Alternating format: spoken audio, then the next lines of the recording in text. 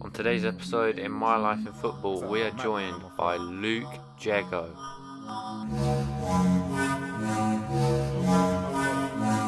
Still not recording. Yo. Yeah, my son bangs like a lost him. M25, man, I lost him. Ain't kitting down with the carbon, but I'm rolling with the Harman and Kardon. Yeah, my son bangs like a lost him. M25, man, I lost him. Ain't kitting down with the carbon, but I'm rolling with the Harman and Kardon. Yeah, I got bass in my car, not talking about no pounds and no brown. M-Sport. Some man spend 30k on a new whip and they ain't got no sound. Luke Jeggo, how are we doing today, mate? Not too bad. Bit warm over here, mate. 26 degrees over in Norway. So everyone's struggling a little bit with the weather, but I think it's the same with you guys over there, isn't it? Yeah, very hot over here. Reaching about 30 degrees. It's mental. Not used to it over here, so... No, it always makes me laugh. The country kind of goes into meltdown a bit when it's so hot and everyone's at the beach and stuff. So... Whereas in Australia, it's kind of par for the course sometimes. So, just one of those you must be used to it. Yeah, I shouldn't be complaining too much. It's actually lovely, but not so much on the football pitch sometimes. It makes makes things a bit tougher. So, Well, how have you been coping with the whole lockdown thing? Yeah, it's been okay. Our club's been brilliant throughout. A lot of clubs in Norway, because of the social system's quite strong, a lot of clubs in Norway ended up getting kind of, it's like a furlough type thing, where the government takes over like 80% of the payment. But our club's been really good, and which means we could train throughout. So as soon as we kind of got the call that it was okay to start training, we've probably had 2-3 weeks training on top of most teams over here. So I think that gives us hopefully quite an advantage going into the season, meaning we can stay fit, and we've been able to have some more time with some tactical concepts and things like that. So it's, but I mean, for me, it's actually not too big a difference. I tend to do a lot of work from home. I'm doing various kind of things on top of football at home as well. Right. So I am kind of used to being stuck in the house. I was in the Faroe Islands, and that was a lot of being in the house. So it's not been too bad for me, mate. But I guess it's just more tough to see how it is in the world for some people. I think some people really struggle with the isolation and things like that. So it's kind of hoping, fingers crossed, that things can get back to normal soon. How about yourself? Definitely. I've been all right. Obviously, starting with this whole interview thing. Been enjoying it. So, hopefully carry on with that. That'll get I mean, that was the thing I spoke about with a lot of my friends, was like, you've got a bit more time to do the things you've always thought about, but you didn't want to do, or you didn't have time to do. So I know for me, like, actually Corona time was an amazing time, because a lot of people were home as well. So you've got a bit more time to connect with friends and family, and then also a lot of just speaking with people who, you're sharing different types of knowledge and things like that.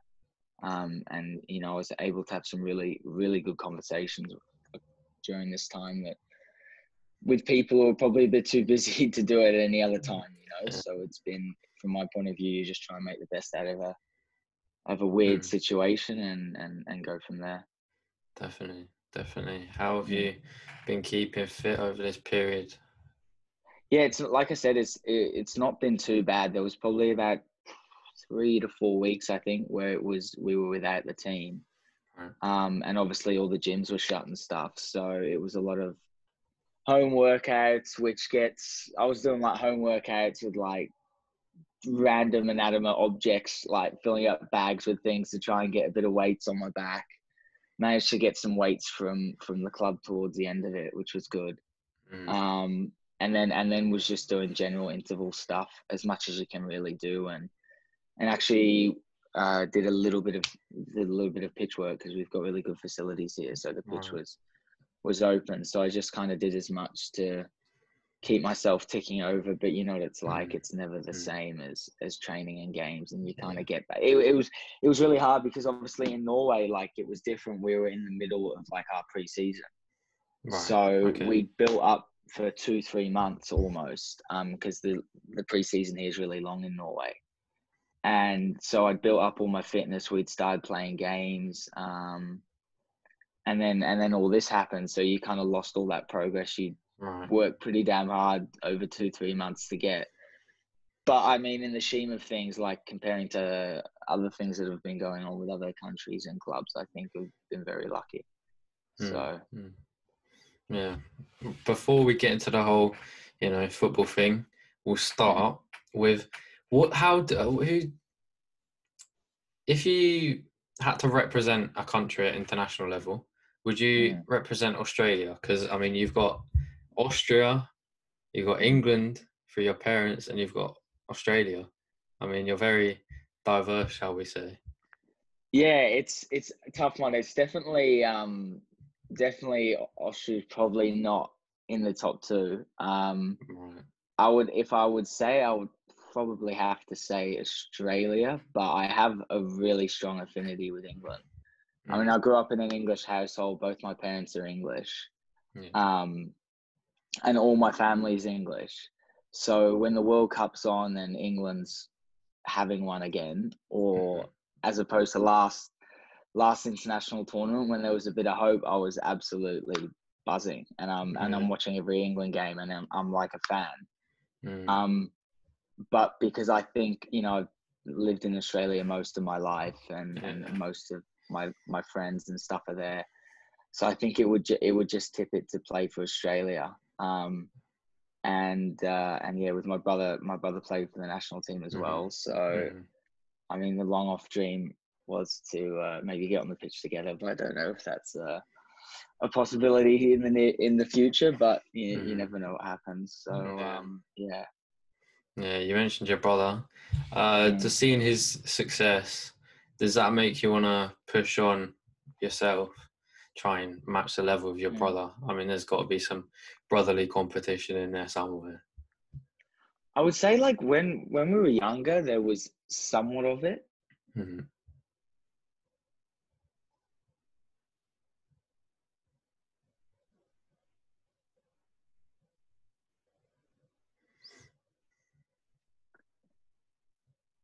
You there? We're back? Yeah, we're right. We're okay. right. All right. It just happens a few times. We'll have to skip through that. Yeah, me and my brother, I guess when we were younger, when you're a little bit more naive and stuff, there was a little bit of the competition.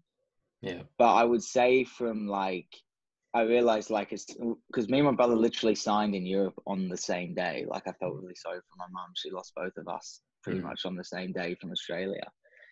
And I realized on that day, like, I wasn't jealous that it would happen at the same time. I was just buzzing for him. Yeah. And it's been the same thing since. It's never really been like a competition. As cliche as it sounds, like, I don't look at it as like that. I'm just kind of buzzing that I think we both as well see that we're both equally important to each other's journey. Like, my brother knows that I wouldn't have got to the level I got without him, and I'd hope he'd maybe think the same. So yeah, it's not a competition at all. Obviously, if we're playing FIFA, like, or if we're playing on the pitch together, different there's competition. And if, like, when we used to train together, we would volley the heck out of each other. But in terms of, like, that type of stuff, I think we're really lucky that we have such a close relationship. It kind of supersedes all those kind of thoughts and feelings. So yeah, definitely. So we'll start right from the top. We'll go from what were your earliest memories in football? Did you have any idols, stuff like that? Yeah. I guess, like, starting from the very beginning, the reason I actually got into football was because my mum had me and my brother in the afternoons, and she couldn't, like, have my brother going to training and have to look after me kind of at the same time. Like, it would have been a nightmare for her.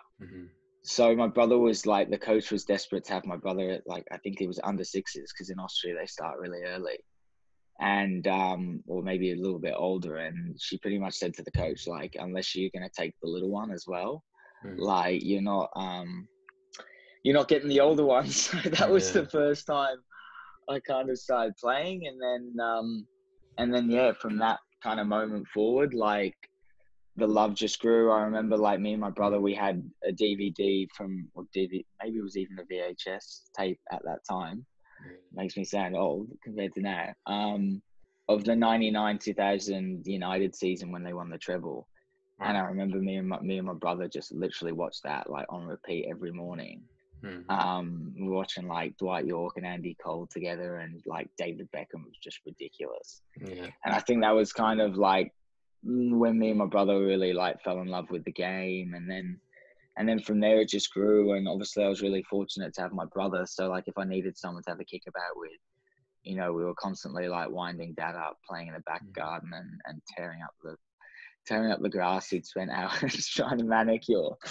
So yeah, and then I guess players, Gerrard, Ronaldinho. I love Ronaldinho when he first went to Barcelona, and I was trying all the tricks and thought I would be a number 10, but that definitely didn't go that way.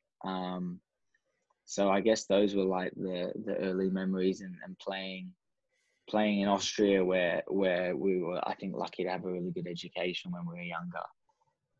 Because they're in Austria, you know, you have like, you play the season for half the year with like on the grass, and then you're in playing indoor and playing futsal for like the winter season. Yeah, okay. So you get a lot of practice, which is always good to get at a young age. So then move to Australia comes about. Did you just kick on with football there as well? Yeah, it was actually it's quite a funny story.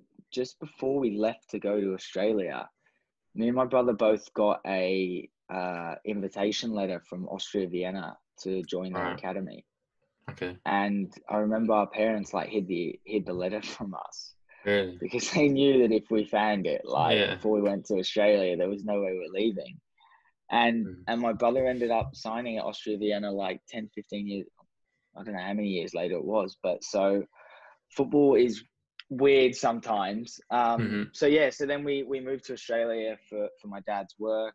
And then it was the same thing. We continued playing in Australia, continued on with the football, and just kind of worked our way up through the ranks in the Australian kind of pathway. So yeah, it was interesting. Like coming from Europe, I think I definitely had like a head start on players my age. So when I first arrived in Australia, it was probably a year before I got put up in age group. Right. And then stayed up in age group for a couple of years, which I think really helped my development. And had some really good young coaches as well when I was younger, and also like it's a big thing is like having like my brother around, honestly, to play with him and also like play football with his friends. Yeah. I was speaking to a coach the other day, and there was something he said he noticed that the younger brothers, not that I wouldn't say exceptionally better than my brother, but he would say that most younger brothers, like they probably get some added benefit from playing with older players and playing at a higher level than what they play at. So yeah, I think that really helped me, and I was lucky kind of in that part of my development. Yeah. So then Melbourne Victory, that's where it all really started. Yeah, so then, I guess in Australia we had kind of like, it's similar program to say Clairefontaine and Lilleshall, where you have like regions. So there's 5 states, I think 5 or 6 states in Australia. I shouldn't be getting that one wrong. And then each of those states have like something called an Institute of Sport. So it's pretty much developing sports for the Olympics. And because Australia was competing in the Olympics with soccer, each state got their own program. And then if you did really well in that program, you went to the national program. So that was kind of like my big goal was to make that program, because once you get into that pathway, like it makes your progression a lot easier. And my brother had been through that program. And again, like even then, like my brother had, like I went the hard way. Like I got like a half scholarship, what they call, which meant you were pretty much training for a year just to kind of prove yourself. Whereas my brother went in at full straight away, but it was never like, never like a competition thing. So I went up through the scholarship kind of route and did better and better. And then because I was in the VIS, that's where a lot of Victory take a lot of their players from. And then I managed to get the chance with the Victory youth team at 15, 16, and then stayed with the club for pretty much five years, which was an amazing period, but probably didn't end up the way I pictured it to end up. because I never got to play for the first team. I played most of my last pre-season, most of the first team games, and was on the bench against Liverpool, but never really got on and cracked the first team, which was probably at that point was the biggest setback I had in my career, and I found really hard because Victory was like my boyhood club, and I'd spent 5 years there, and the whole way I felt like I was on the pathway to kind of making my way into the first team. I'd done well, and especially in my last year, done well. I was captain of the youth team and stuff like that. So so that's football, mate. Yeah. How do you say that maybe you got some leadership skills, things like that, being the captain? Did you feel responsibility for the team, and do you think that set you up for football in the future years? Yeah, it's kind of, I don't know if it, I mean, you learn to like be a leader, obviously more being a leader, but I also think it's like a natural thing. Some people tend to fall into it, and I think that's actually quite a hard thing to develop. And I was always naturally I just wasn't afraid to speak my mind if it was a meeting or if we're in the middle of the game. Like tend to be quite vocal because I'm passionate on the pitch. I have a bit of white line fever, and if something's good, I like to tell people it's good, and if something's not so great, like I can't. If it doesn't hit certain standards that we have in the team, I will tell people, and I hope they do the same with me. So yeah, I definitely think it helped me from that point. Especially, I had one youth coach, Darren Davies, and he was really good with me as a leader and kind of gave me a lot of freedom to kind of lead the team. And I guess, now when I look back at it, you learn things because you get to deal with players definitely on almost like a coaching level. You know what I mean? Like I would have that responsibility to go, if there was, for example, younger boys coming up and training with us, if they were 15 and we were like 17, 18, to try and take them under my wing and help them and make sure they feel comfortable. And those were kind of maybe those things which I learned, like personal skills in terms of like, how to get someone who's newly to the club to feel welcome. And I guess, to be fair, no, it's a really good point. Now I actually think about it. It's helped me, like over here, it's always been a thing that I feel like I've been okay with, is that when we have new players come into the squad, I tend to try and make an effort with them and make them feel welcome and comfortable. So yeah, I would definitely say it did help, but there was also probably some qualities there initially which meant that I actually got the chance. So yeah. How was it playing at Melbourne Victory's academy? Melbourne Victory were probably at that time one of the biggest, well, if not the biggest team in Australia. Recently, you've had Sydney FC come about, but at that time, Melbourne Victory still are the biggest team. How was that as an experience? Being in that academy, at a very professional level. How would you say that being in that academy set you up for future endeavours? Yeah. Like, I think there's big positives to it, but there's also big negatives. Right. In terms of the positives, like, I got I think probably best development coaching I could have got at that age in Australia. I'm not pretty certain on that, but I would say that's a fair call to make, that I got definitely one of the best educations I could get football-wise. I had an excellent coach in Darren Davies, Mehmet Jurakovic when I first came. I was in and around Kevin Muscat, who's, I think, going to be a terrific coach, or is already a terrific coach, but he's headed into Europe now. And I was under Ange Postecoglou, who is probably, in my eyes, the best coach Australia's ever had. And to be under those guys, and really they make you look at football in a different way. And they gave me a lot of tools that I realised once I got to Europe that was so valuable and allowed me to kind of stick the par in Europe, because I had that variability in my game. Like, I'd been given the tools, the all-round tools. And I think that's the biggest thing I look at with my brother, why he's been able to stick out in Europe, because it was the same thing. We both got given a really, like, it's a funny analogy, but like a toolbox, and we had so many different kind of things we could do with our game that it meant that we could adjust to whatever came our way in Europe. And so from that point of view, I think we were really lucky, and like the facilities and stuff, and like Victory for me, it was like, it's probably been the toughest club for me to leave at the time, because of, and even the atmosphere, like a lot of the guys, the staff, and you know, the kit men even were terrific there. And like when I had my major injury, they stuck by me, which was really good, and let me come in and get free physiotherapy and stuff. So, but in terms of like the negatives, which isn't, none of them are a criticism of Victory, they're more just of the situation, is like, I was competing in the other youth teams, they were competing maybe just that youth team. Whereas at Victory, everyone wanted to come there. So all the guys who, like that National Institute I was talking about, all those guys would come to Victory. And so I would say that was kind of the nail in the coffin for me, was when we signed a couple of boys from the Australian Institute of Sport, which kind of, I would say, probably blocked my path to the first team. Okay. Right.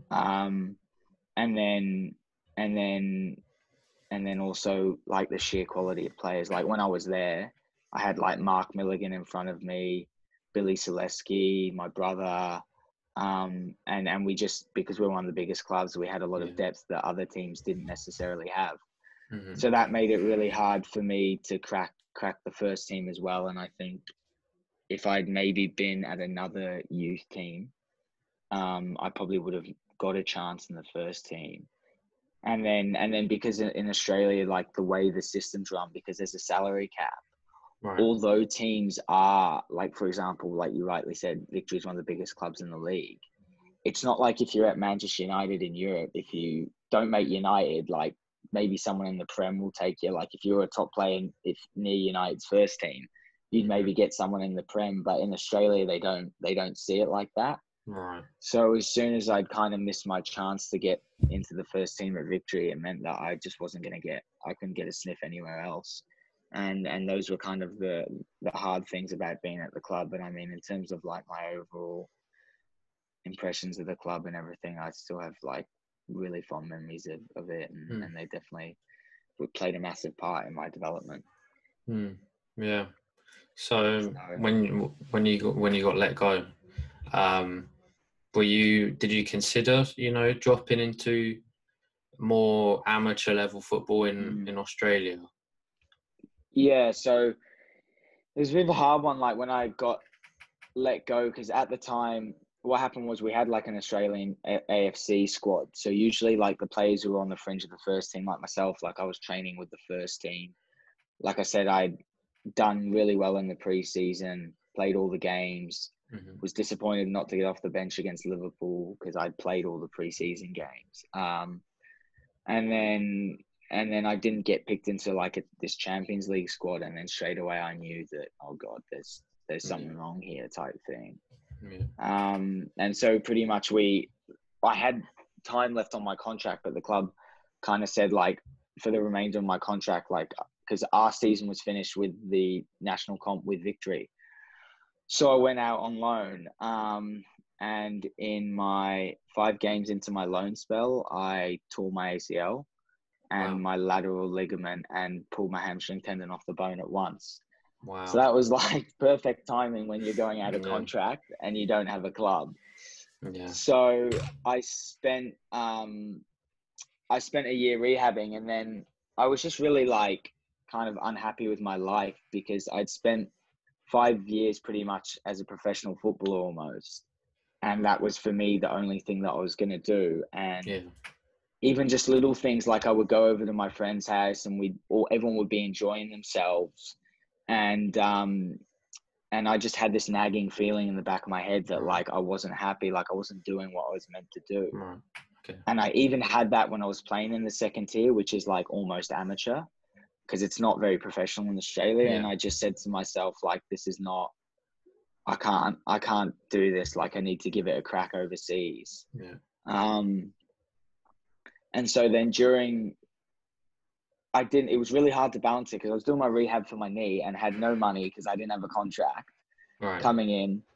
So I was kind of balancing work and uni and rehab. And then once I started getting back into it, the last 6 months, I played for a second division side in Australia and just worked part-time in like a call center. It was almost pretty much full-time in a call center just to get as much money as I could, because I knew I was just going to go overseas and try my luck and buy pretty much a one-way ticket. Okay. So, which is, maybe a question you're going to have next about how I got to Europe. So I guess I can take it in one. So then I which was really rough, like, because the Australian teams in the second tier only train like 2 or 3 times a week. So I was like full time at work, 9 to 5, getting up at 6 just to get there on time. And then after work, I would have to go straight to training.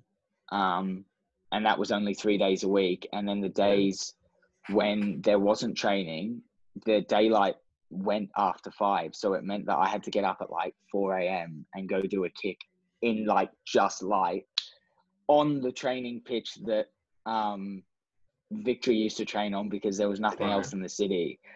So it was so rough, to be honest, mate. And like I was even doing like career work for extra money. And I remember one day we were driving past Victory's training, and I like had a package in my hand, like doing this career work.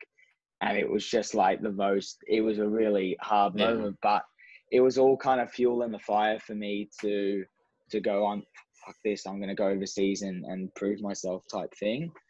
So I booked a one-way ticket to Europe, and I just literally went on Facebook and just badgered every single person I had on my contact list about agents and getting trials. And so I landed in Hungary first with a mutual friend there who was really good to give me a place to stay and provide me with a club to train with. And so I literally knocked about in Europe for 3 months, different trials. Nothing was really falling, because it's just lottery, mate. Like when you're trialing, it's just absolute lottery. And then towards the end of it, like I'd gone through the December window and there was nothing. And I just got this call from an agent who knew an Australian guy who I've gone on to be really great friends with. He's a great agent and person. And he was like, do you want to go to Flora? And I was like, what is Flora? And it was like, I went and looked it up on Google, and I literally couldn't find anything from the football club at the time. And it was just this, I knew it was 10,000 people in like a fishing town. Yeah. And he was like, the club will fly you there and put you up, and if you don't like it, you can just go home type thing. And I was like, you know what, I might as well give it a shot, like just to visit even Norway. Yeah. And I got there and I just realized, like, holy shit, they're third league in Norway, but this is serious. Like I said, it was so professional the moment I got there, like the way the club looked after me and everything. And like in the second week being there, I was playing in like not a full stadium, but like a all the way around stadium, which was just never going to happen in Australia in the second tier. And so, and I signed my contract, and kind of 5 years later, I'm still in Norway. So, yeah. Yeah. I mean, imagine if you never went, that would have been what do you reckon you would have done? Yeah, well, I mean, you never know. For example, like one of my really close friends, or probably my best mate, him and me had like a very similar like playing trajectory, and he's gone into the corporate world. He's working as a consultant, right? And he's doing brilliantly, and he just absolutely loves his life. And it's something we speak about now, even because with my career, like the way it's gone now, like I'm starting to think about other things outside of football because I'm getting a bit older. And it's one of those things, I think you just adapt. Like it would have been really hard the first 6 months to a year, but you never know where things lead you. And so it's the same now. Like I've had probably the last year or two has been a really big down spell in my career compared to my first 3 years in Europe where everything was going up. Yeah. But you just try and and I have to constantly remind myself to do it, but you just try and stay in the present moment, as cliche as it sounds, because if you start thinking about like what ifs and stuff, you'll go mental. Like I've got so many stories like that in football. So But I think one thing for sure was that I was always going to try my luck in Europe. And like I always said, when I booked that flight, I always said to my parents, and I was actually very lucky with my parents, they were so supportive the whole way. Because I literally just said, I'm not doing uni or anything for a year. I'm just going to give up a year for football. And they were like, we have no problems with it as long as you sort yourself financially and stuff like that. Yeah. So yeah, you just try and not, I think about that situation, because if you start getting to what ifs, it's always one of those things. So yeah. So move to Norway happened, and then what happened from there? Just continue playing, or? Yeah, so we I was really lucky. My first year in Norway, we got promoted, and it was just such a surreal experience. We was like a town of 10,000 people, and especially it was hard for me. The first 6 months, I didn't play at all, like because I had to get used to the cultural differences. Like in Norway, it was very direct compared to Australia. But yeah, so we were tipped to finish 6th, and we went on a run like half to the midway point where we won 14 games on the trot or something. Wow. And it was just like, it was a huge deal at the time because we were such a small town and place. And then we got promoted in my first year, which was just probably the best experience I've had. Like when you're winning week on week and then you finally like get promotion, especially like we were getting pretty much promoted into a professional league, which meant that like the stadiums, you started playing in front of like tens of thousands of people, and you're playing against proper players. Like I got to play against Nigel Rio-Coker and some like really players that I wouldn't have probably ever got the chance to play against. And so, and then we had 2 seasons in the second tier in Norway, which the first year we were amazing. We finished 8th. We were actually on for promotion at one point to the top tier. And then football brings you back down, mate. We didn't do well. I think we got a bit complacent, if I'm being honest, in the second year, and we were punished for it. And then I guess moving on from Norway, because I went to the Faroe Islands after. I decided. So I'd been 2 years in the second tier in Norway, and I just decided that I thought it was the right step for me to try my luck in different countries, and especially I'd had some interest from England, which has always been because of my family. UK was kind of like a region I wanted to go to. Yeah. So I went to England. I had a couple of trials at League 2 clubs. And it was like the same thing. Which is a frustrating thing, is like you get the message like, yeah, you're a good player and you're comfortable at this level, but we're not quite going to go for it. Like usually size was an issue for me because I'm not the tallest player. Yeah, happens a lot in football. But also like as well, like I completely understand it. Like one of the clubs, they were looking for a centre mid, and then they signed a guy, and he was actually my size, and I was like, well, was it a size issue? Right. And then I look at his CV. He's got 600 league games. Like he's played 600 games in the Football League. Yeah. And I think that's the thing. Like English clubs, they probably, I think personally, would have been like, he's a decent player. Like he can play at this level. But if I bring a guy in from Norway second tier and it doesn't work out, I'm getting a lot more abuse than if I bring a guy who's got 600 league games. And I completely understand that. Yeah. So it was, I guess the biggest one was I had a trial in Scotland in the top division there, and I did really well. And this is what I mean when I talk about what ifs. Like I did really well in my first 2 weeks, and the club really liked me. Right. And it was like talk about me staying on, and then like we had 2 trial games, and the first game it just got to me because I was so close to kind of the dream of playing in the UK, and I had a shocking game, to be honest. Right. And that's how thin the margins are. Like if I just had the game of my life, it's one game, it's 1 90-minute game. You know, if I had maybe had the game of my life, like I would have signed and I would have played in Scotland, and it would have been a completely different story. But like at the same time, I didn't know better. Like I was trying my best. You know, it wasn't like I went in there ill prepared. I probably went in there too prepared. Like I was probably wanted it too badly, and the moment got to me and stuff. So So it's all kind of learning curves, and yeah, after that, because it was like I left it really late in the window, and then I went with a team in Norway, a really good team in the second tier, and they took me on to a camp in Spain on the last day of the window, on the last week of the window. Okay. And so they needed a midfielder, and I pretty much thought that was a done deal, and that didn't happen either. So, I mean, on the surface, like it's one of those ones, like you have a fair few trials, and on the face surface, you probably say, well, if you've had 7 or 8 trials and it's not worked out, like in my whole career, like if you look, I've had probably 10 trials and maybe 2 or 3 have been successful. Right. But I think it's just one of those things that it's 1 week and it's so hit and miss, and in reality, I don't think the levels between players are actually that big.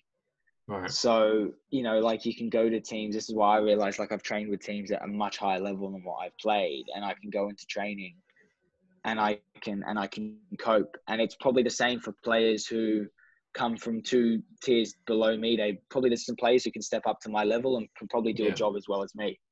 So I think there's a lot of that kind of luck in football that people underestimate. And me now, I'm working as well in like scouting. And I think that's one really exciting part, is that you can find players at levels that you never thought would be able to jump up to another level, and they can, because these days with globalization, the amount of information on the internet, like the gap, I think, in coaching between the bottom levels and the top levels is drastically reduced. Hence why the difference between players has as well. So it's all learning curves, mate, and life experiences. Yeah. And then more recently, you know, you've been back in Norway doing your thing. How was it before, you know, COVID hit and we're in lockdown? So I've come back to Norway in the 3rd tier again, which was hard for me because I've got 2 seasons full experience in the league above. Yeah. And when you played at that level, you automatically assume that you could probably do another season there, especially when you're kind of 26 and in your prime. But again, like, there's so many players out there, and I understand clubs, they've only got limited spots. So, you know, I had to settle in the 3rd tier, but I came to one of the biggest clubs in the 3rd tier, and kind of like a really project club, because they have a huge history. They sold Haaland to Mulder, who's now at Dortmund and probably one of the best young players in the world. Only a few years ago. So there was a lot of potential here, and I was really happy to sign here eventually. And then that was the situation. So since I've signed, like, it's been really interesting, because I kind of said to myself this year that, because up until a year ago, up until 6 months ago, I had put so much pressure on myself to every year, like, my goal was to step up a league pretty much in Norway. And I did that almost my first 2 years. So I've always, like, had a lot of pressure on myself personally to reach higher levels. Right. And I kind of just said to myself this year, like, just don't, because I realized, like, I didn't take in the moments, like some of the biggest moments I've had in my career, I never took them in because I was always thinking about the next step and the next game. And so this year for me was just like, just don't think too far ahead. Just try and enjoy the year and be in the moment when you've got big games and you get big wins and stuff like that. So I've just been trying to do that, which is a constant struggle, not to, you know, go into old habits, but so now we're just waiting pretty much for the season to start in a couple of weeks. So hopefully you'll get back on the field, you know, doing your thing. Yeah, mate. So it's been actually quite a bit of time since I had the last competitive game, because the pre-season's so long here. Yeah. So, but I mean, like, I know with the club here, like, we've got a really good fan base, and if we can get, they've lost that a little bit. I think the fans have been a bit frustrated in years gone by because of the traditions of the club, which is understandable as well. And I think if we can get ourselves up near the top of the table, we'll be getting a really good atmosphere at games and stuff. And I think it'd be kind of amazing to be part of that journey. So I'm just hoping that we can get off to a good start of the season and go from there. Yeah, yeah. Yeah. Will that be behind closed doors?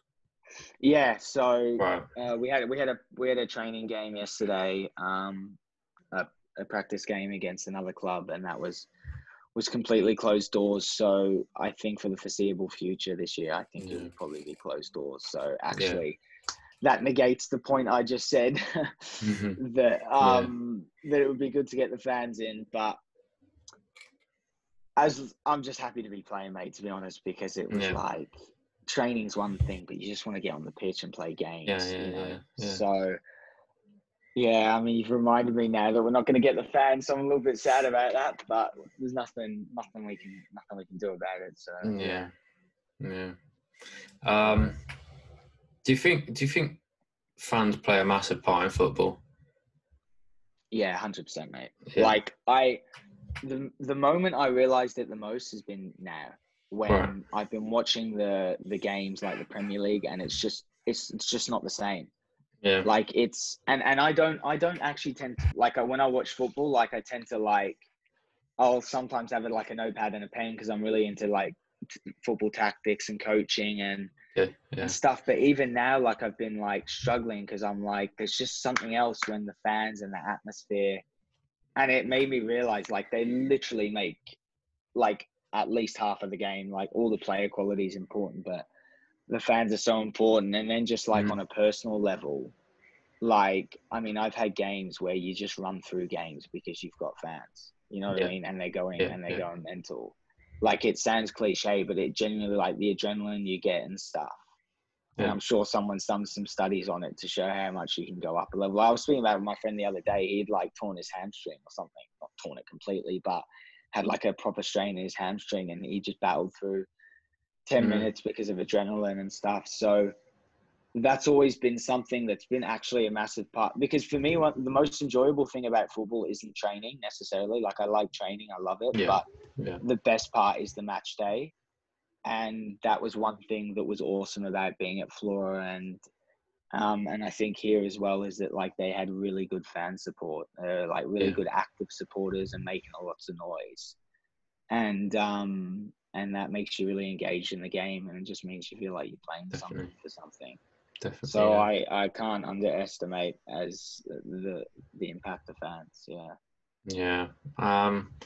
We'll move on to, well, before we move on, actually, we'll say, what are your future plans in football? Are you looking to stick around in Norway, you know, maybe travel across Europe, or are you looking for that, you know, UK club that would take you? I mean, yeah, it's kind of like an open-ended one at the moment, actually. I have literally no idea where I'll be at the end of the year. I'm open to pretty much everything at this point in time. I've done my uni degree over the while, and I'm finishing that, but I've also started doing some part-time work online with a company called Market Insights, and that's been like amazing for me. It's like football analytics, scouting, performance analysis. And I've kind of realized that there's things outside of football, because I used to like put pressure on myself in terms of that there's kind of this feeling in football that if you're doing something outside of football, you're not concentrating 100% on it. And I've realized this year that maybe I'm playing my best football because I have other things that keep me occupied. And I've always been one who just wanted to do so well in football, it was probably at my detriment. So I've kind of just realized that I have to just kind of let things come. If an English club came to me in the Football League, or I would bite my hand off to go and do it, because I've always said I would go to England and even maybe like a conference side. But I'm even open to going back to Australia and trying the second tier and looking at other things in terms of other work and things like that. So it's kind of like it's like an open-ended one. Like I said, because I've been thinking about it since I realized that, like, I'm 26, turning 27 now. And when I was younger, there was still time for me. I felt like, especially that window before I went to the Faroe Islands. I felt like, because I was playing in the second tier in Norway, and I'd played 2 good years, it was like, that was my time to kind of jump. And now it's like, how realistic is it? And how much do I want to, again, be away from friends and family? Or how much do I just want to be in Norway doing the same thing? Do I want to go and try something else, you know? So, yeah, mate, I have absolutely no idea what the future holds. Like, even from where I am now, from the first 6 months when I came here, like, things are like completely different. Like, I've started doing coaching, which I was never doing previously, and really enjoying that. So I guess I just, you know, I've realized if you make a plan, it like literally never goes to that plan. So it's just probably better just to do things in terms of like, it's a balance between, you need to put things in place so that you're moving in a good direction in the future. For example, you need to work hard. You need to, like, for example, I need to make sure I'm playing the best football I can. I need to make sure I'm doing the best work I can off the field in terms of preparation. And I need to make sure I'm educating myself and working hard as much as possible in other areas, but not to the detriment of my football. So it's just a bit of a balance of everything, mate. I'm just going to take it as it comes. Decent. So, we'll move on to some more general questions about, you know, yourself, teammates, stuff like that. We'll start with, if you had to play with any player from the professional game at the moment, who would it be? Who would you share the field with? I kind of almost want to share the field with someone who'd just be a bit of banter. Okay. Like, for example, I would love to share the field with like Scott Brown in a Celtic Rangers derby, and just me and him be in the middle, because I love the intensity of it, and just me and him in the middle, just crunching people together. Like, I'd like to say Scott Brown can play, actually. Like, I think he gets hard done by. I'd like to say I can play as well, but as like a right wing, like a off field choice, I'd say like Scott Brown for a bit of banter. In terms of like a high level player, just to see the way they think and the way they play, I'd probably say Kevin De Bruyne, mate. I just think he's got everything. Like in the modern game now, like you just can't. Yeah. Like, I just love everything about him. Like, he's not just an attacking player. He does his attack and roll. Like, he's a machine defensively. Like, he's constantly running, tackling, but he's got the other side of it. Yeah. And like he said, one of his favorite quotes I saw was in Players Tribune, was he said, when like City play their best football, like it's like meditation, where the team's like, it's just like they're all one organism functioning together. And so technically, if I'm playing with De Bruyne, I'm on Man City's team, and I'm hoping we're like meditating together, mate, as weird as that sounds. So I would say De Bruyne or Scott Brown. So you probably can get 2 different answers, but there you go. Yeah, 2 very different ends of exactly. Yeah. We'll go on to pre-match. What music you're listening to? Weird assortments of things, mate. Yeah. I mean, I'll have like hard rap, like grime, and then I can have some like 80s classic thrown in there. Depends on my mood, really. Sometimes and it also depends, like most of the time, it's what the guys are choosing in the changing room. And I'm almost getting to that age where I'm like looking at the younger guys, what they're playing, and I'm like, what is this rubbish? And I'm feeling like I'm 85, you know? So it's, mate, I don't have anything. I have like a really weird random taste that mixes between things. So Fair enough. We'll go on to teammates. We'll say, who is the most skillful player you've played with? It's got to be Harry Kewell, mate. It was ridiculous. It was actually like, so he came to us. I had one session with him at Victory. He came to us kind of towards the end of his career. Yeah. And like, it was just streaks above everyone. Like, his left foot, like, could literally just do anything. Like, I remember just watching them doing shooting, and he was just, everything was in the back of the net. Like, and it was so easy. Like, he wasn't straining. He wasn't hitting the ball hard. He's just, and then one of the things I really noticed was like I was playing like for some reason right wing or something in one of the games. Not sure why. Maybe I was a right back who bombed on, and like I remember making a run, and he actually had his back to me, and I thought there's zero chance he's seen me here. I don't know why I made the run, but I made the run, and then I just like looked up, and the ball just like popped over my head straight onto my foot.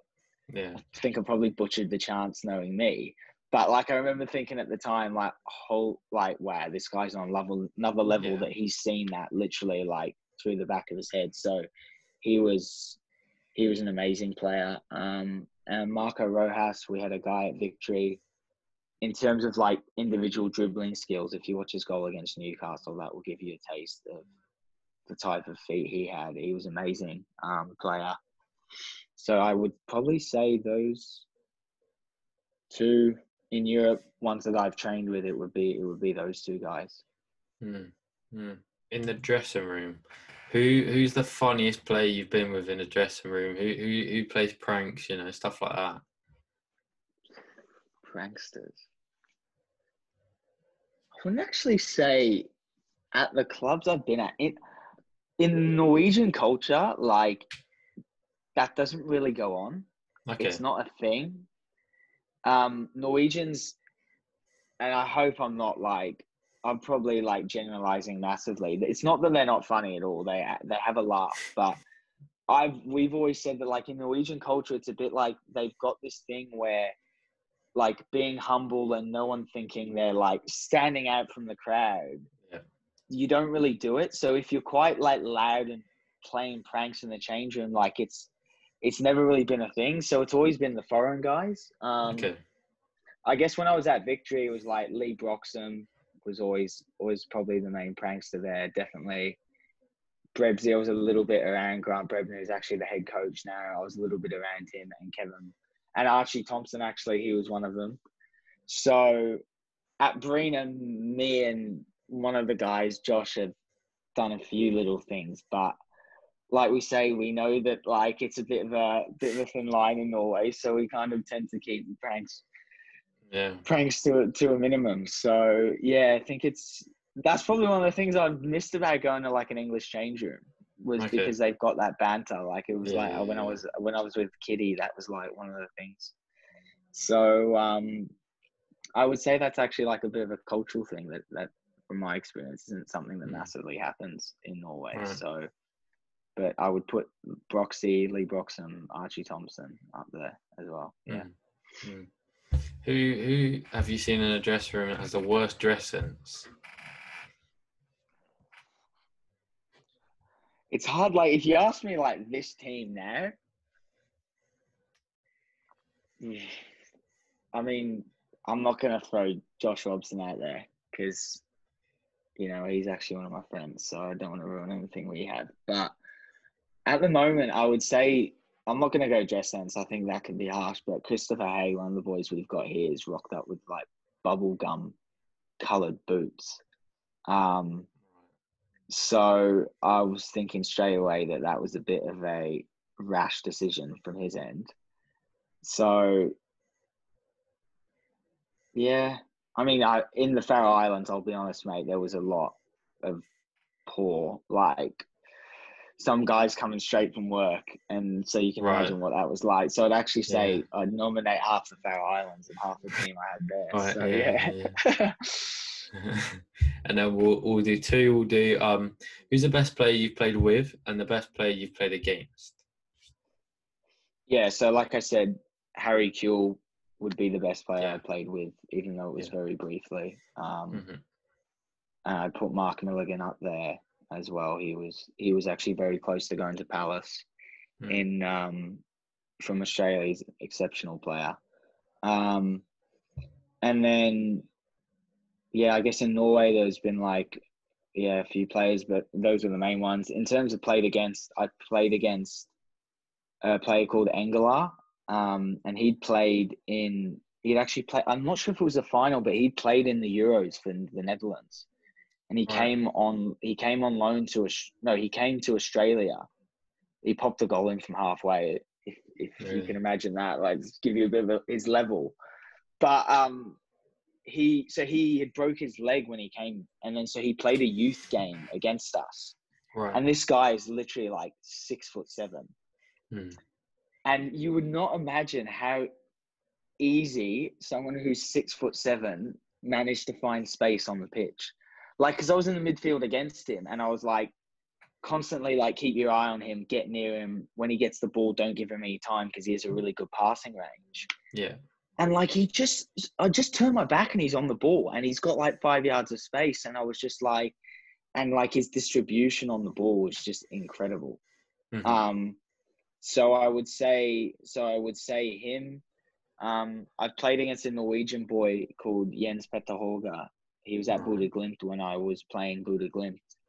I would actually say he's probably going to go on to maybe be the best player I played against because he's unreal. He's 18, 19. He's playing in the top division at the moment in Norway. So I would probably say them two, and there was Matthias Norman. He's playing now in Rostov.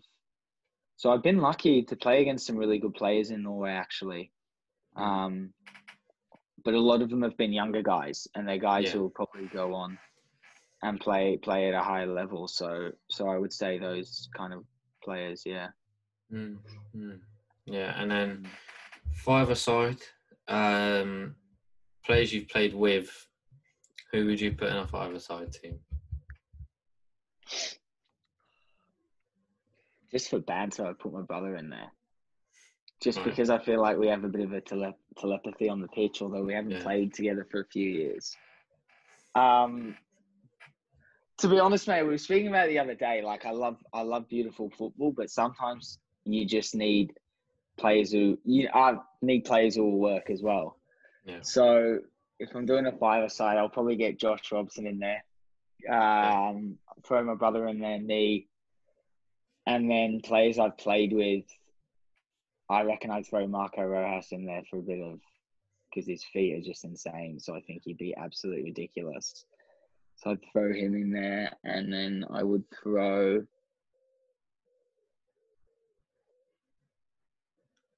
I'm gonna bin my brother. He's gonna get the sack. Okay. I'm gonna bring Millsy in for my brother, and I'm going to have Billy Selesky in there as well. So we've got a bit of a mix of players. That's a hard one, mate. You should have given me a bit of warning before I was doing them, because I'm probably offending a few people. It's probably probably forgotten players I've never thought about that one, mate. So it was an interesting question. And then before we round it off, any shout outs you want to make?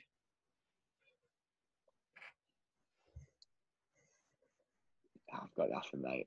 Yeah, I'll shout. Yeah, I've got nothing, mate. I'll shout out Norway's weather at the moment. That's the best thing I can think of. It's still alright, mate. So we'll give it that one. So yeah. Anyways, Luke, thank you for joining me. Appreciate your time, and I'll be looking out in the future, whether it be in Norway, somewhere in Europe, or maybe in England one day. Hopefully, fingers crossed. I'll be keeping a lookout, and hopefully we'll see you on the biggest stage soon. Cheers, mate. Really, honestly, really appreciate the taking the time out and the detail you had in terms of the questions. I thought you had some great questions, mate. So cheers. It's been a pleasure. Free for a chat anytime of the day or whenever. I'll try and make sure I'm on time and ready to chat. So yeah, mate. Cheers for having us. Nice one.